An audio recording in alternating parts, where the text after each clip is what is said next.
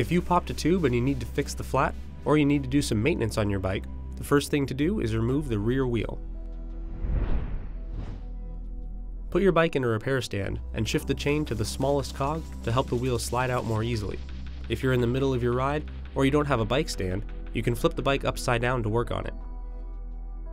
If your derailleur has a clutch that increases tension on the chain, turn it off.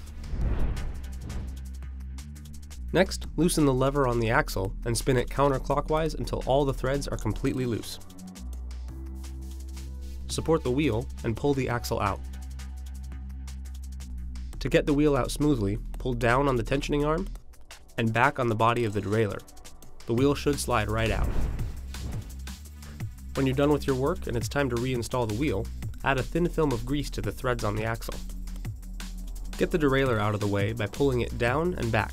It also helps to make sure one of the smallest cogs bumps up against the upper section of chain.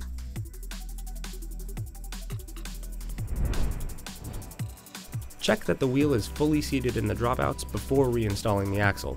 If the axle doesn't slide in smoothly on the first try, remove it and check the wheel's alignment before trying again.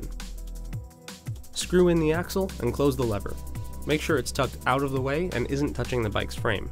If the lever closes too easily and is touching the frame, it's probably not tight enough. Open the lever and tighten the axle before trying again. Turn the clutch back on if you have one, and finish by spinning the pedals and making sure that the gears shift normally. To recap, shift the chain to the smallest cog and turn off the clutch to make it easier to remove the wheel.